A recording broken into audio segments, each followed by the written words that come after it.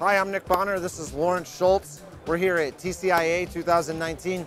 We're on the Micro Rigging Lab, which is a small, it's a little bigger than we've had it in the past, but it's a model tree that we can configure and reuse the limbs on to look at different rigging and climbing scenarios. Lawrence, you're Phannerman, you're the Schultz Effect guy. You're kind of like one of the grandfathers of like modern SRT. You're also like an early leader in the YouTube generation, YouTube generation of arborists. I remember, you know, when I was a field guy, watching videos, talking to you on forums, chatting. I mean, it's so cool, right? It's so cool, and you're here, you're teaching.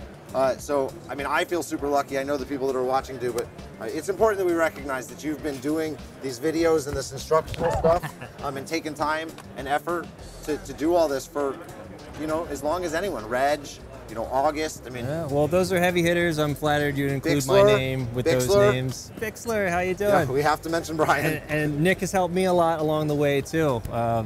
And you have in all kinds of ways. And TreeStuff has helped me a lot along the way.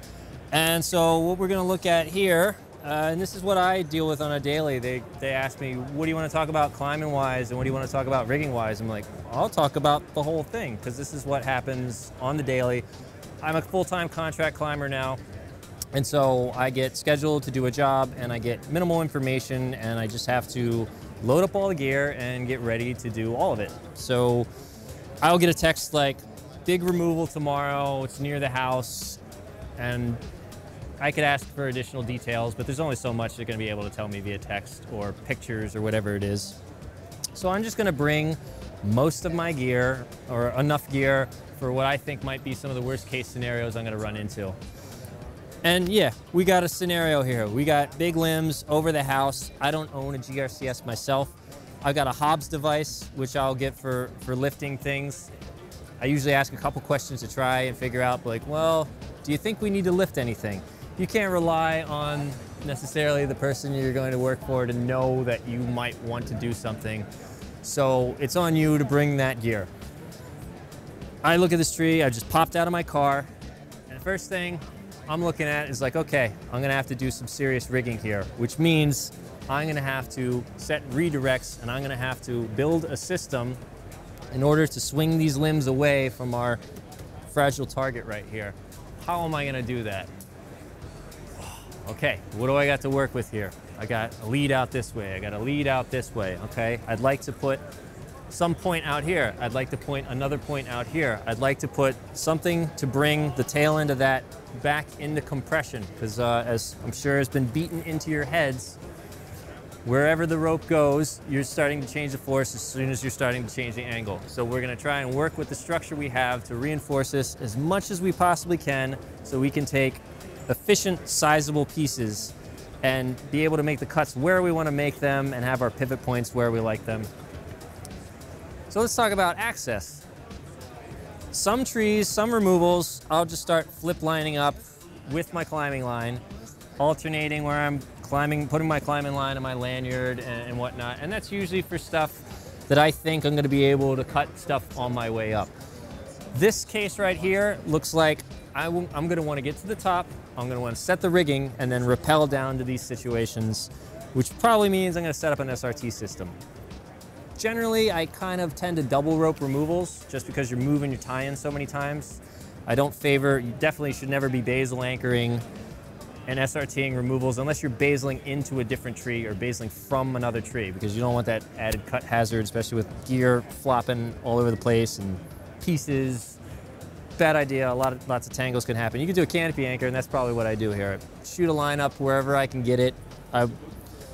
Generally, when I'm attacking something of this size and this technicality, I'm not gonna mess around all day trying to get the perfect shot. I'm gonna get a shot somewhere, rope walk up to there, get to the trunk, spur in, and then start. I'd probably set up a double rope system at this point. So I'm looking at my gear. I brought a bunch of pulleys and ropes. I'm gonna probably, I tend to favor these Deadeye slings a little bit more because that's just a personal preference. I find that I can do a lot with them, and they're a little more versatile for me, for what I like to do. So probably take these three. On my rope walk up, I'm gonna take I'm gonna take my lowering line that I have here, that I probably brought, because I usually bring my, that's a little fine side note point for anybody contract climbing or working for other people. If you have your own gear, then you know what it's been through. If you're working with somebody else's gear, it is a good idea to inspect it. I've had things go wrong because I didn't fully inspect other people's gear and it wasn't in the best condition for what we wanted to do. Don't want to find yourself in a situation like that. On the way up, I'm gonna set this somewhere on the trunk, somewhere that makes sense. And this is just gonna, what it's gonna do is bring the rigging line out of the way, and it's also gonna help if it even fits, and it doesn't. A little bit longer. We got a little bit longer of a sling. Okay. So that one's through there.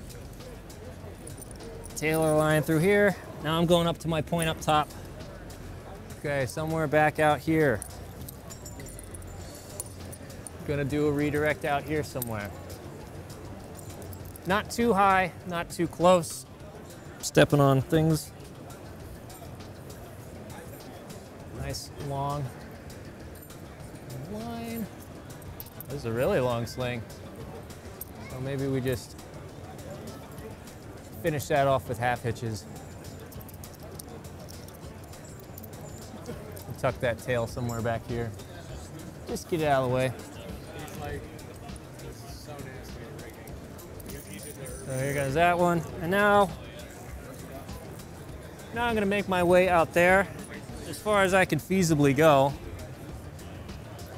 So it'd actually be easier if I were spurring this mini model right here.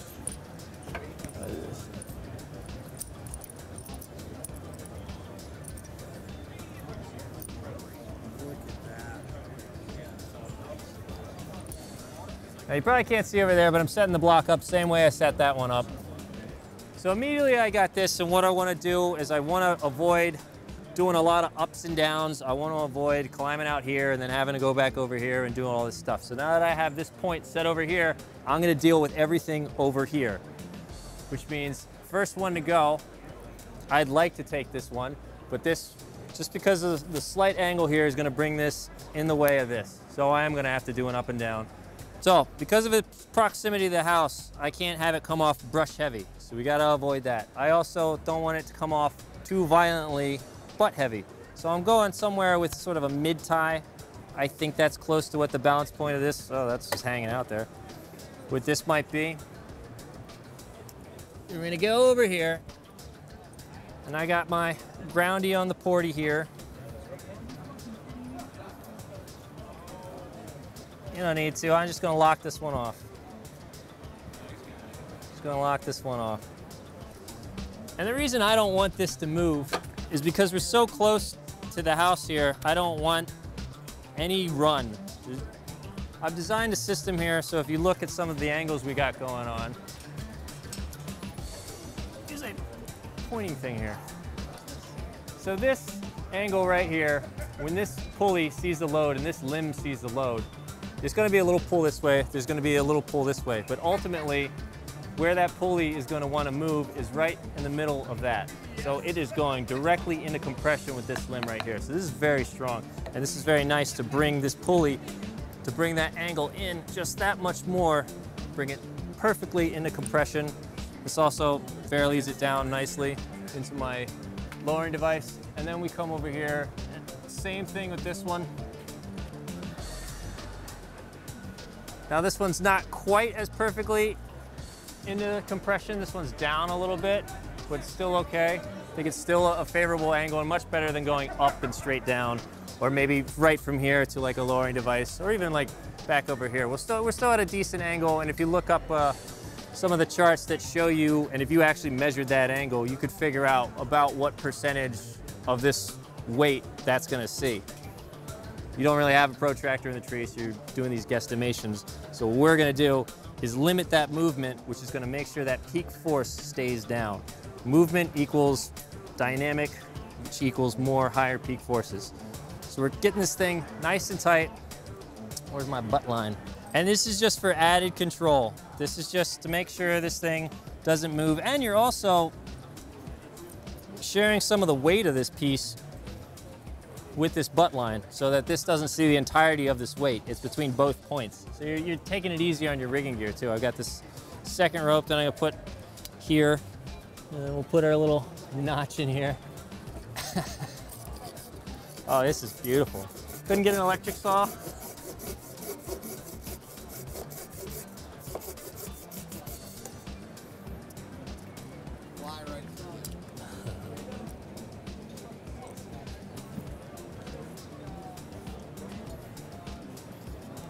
Do a little half hitch, because this is strangely smooth wood, strangely smooth square wood.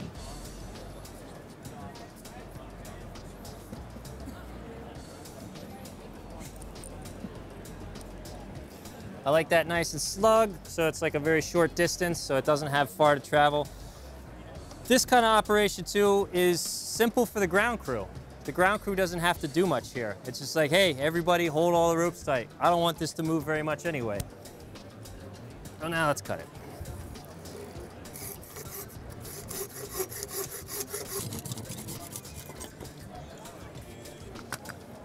So that's all I moved. And in reality, I probably would have had that guy hold it kind of tighter than that. I didn't really have anybody on that line. That butt might actually stay on there after I cut it. I'll have to go off, kick it off or something like that. So now he's gonna slowly let this out. And now we got a pretty big piece hanging like this. I tend to favor some sort of device. I mean, I'm sure you guys see me use like a mini porter wrap. If you got somebody else down there using something where they're going to like a different lowering device, maybe I got an X-ring or a pulley or something, I would usually have it on a deadeye sling. A pulley's nice too. Anyway, I like to be able to pop, you can't open these. I like to be able to pop that off to turn that into a tag line. So now, who's ever dealing with this on the ground,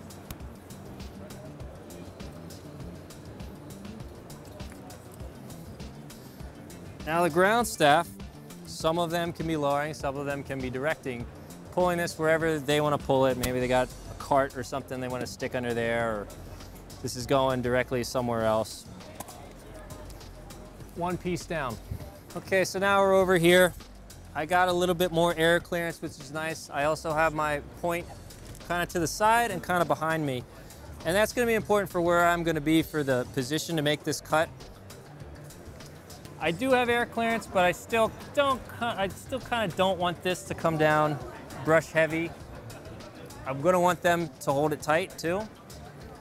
So I'm gonna probably select a point that's just past the midway point, because I tend to think that if you have a piece, and even if you can let it come off brush heavy, if you're not looking for this thing to run, because that you can run it a little bit, but you're gonna have to stop it.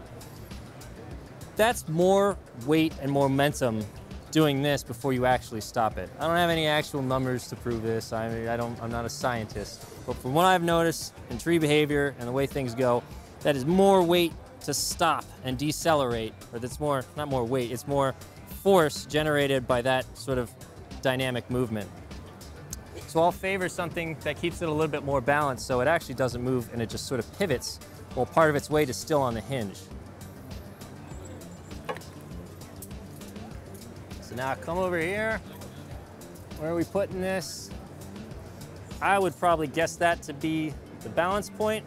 I'm gonna go maybe just past that. Also, I would use a spider leg if I had one, but we don't have one, because let's just say I didn't think to bring one, and that's the way it goes. You gotta work with what you got a lot of times, especially if you're rolling up to something and you didn't know what you'd be getting into that day anyway.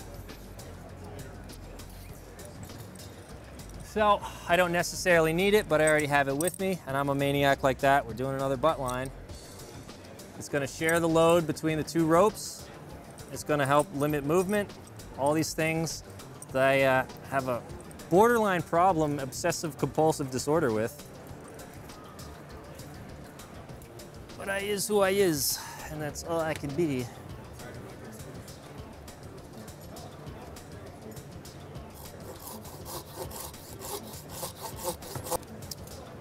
You know what? I don't know why I'm even using a pulley. I'm gonna show you something that might be considered the dark arts.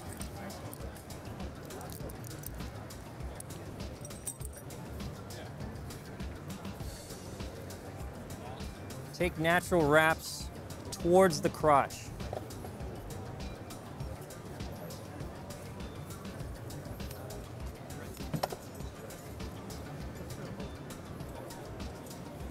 Okay, so there that is.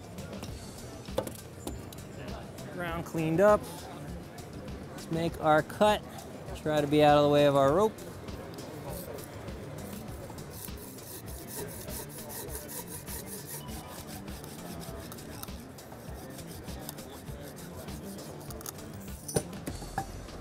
Didn't put it in the porter. Where's my ground guy? It's live, baby. But luckily I had my butt line on it. So we're clear of the house anyway. What that should have looked like, what that would have looked like, had I not been all wrapped up in the butt line, have I not been all obsessed with the butt line, let me put it back to where it was. Add it around here. Can you hold that tight for me? So it comes off the cut, dips around, and now I can take this off for a guy on the ground to lower both into. You can start lowering. A little more friction than we thought. And then you can take that off and do the same thing we were doing before, guide it to where we want it to go.